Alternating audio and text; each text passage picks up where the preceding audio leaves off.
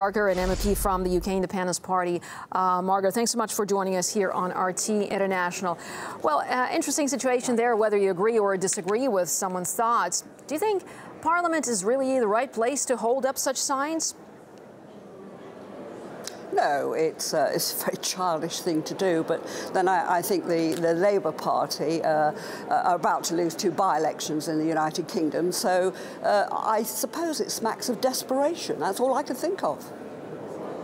Well, Seb Nance justified the move, what he has done, quote, by the lack of a challenge to populism. What do you make of that?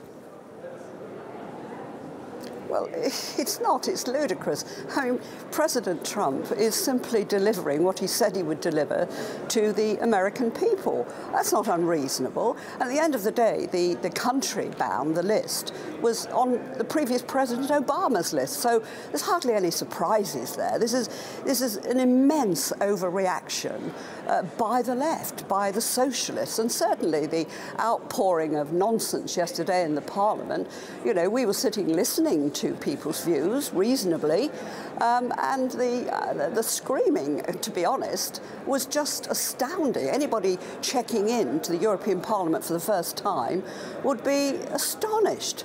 I was just sitting there listening to it.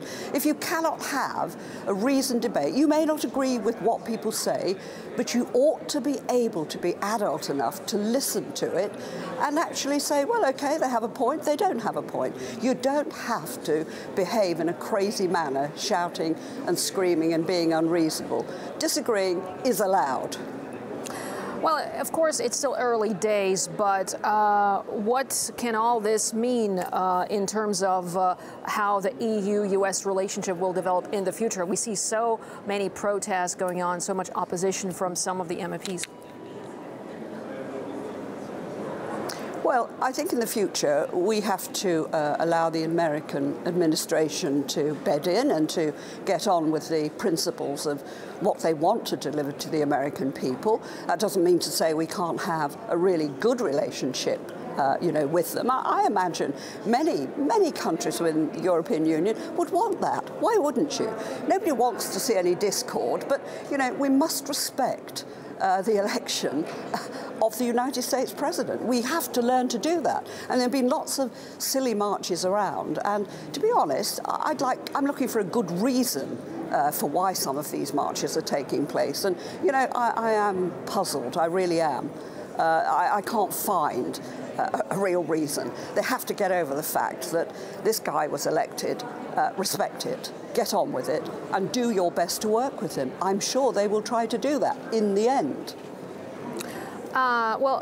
Certainly it might take some time before things change, but do you think some of the MEPs just reacted to what Trump is doing or has done by introducing these bans, as opposed to just kind of like thinking through carefully what these measures mean? Because in fact, Trump did say that these bans are temporary. Yes, he did say that, and I think they have overreacted. I think it has been hysterical in some instances. I'm looking to see a more balanced approach, really.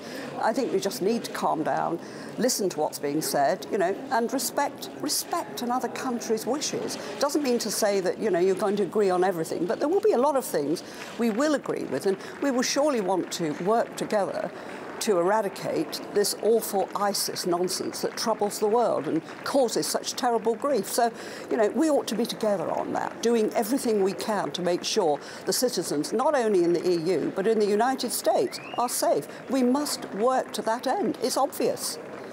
All right, Margot Parker, an MEP from the UK Independence Party. Thanks so much for talking to us here on RT International. Thank you.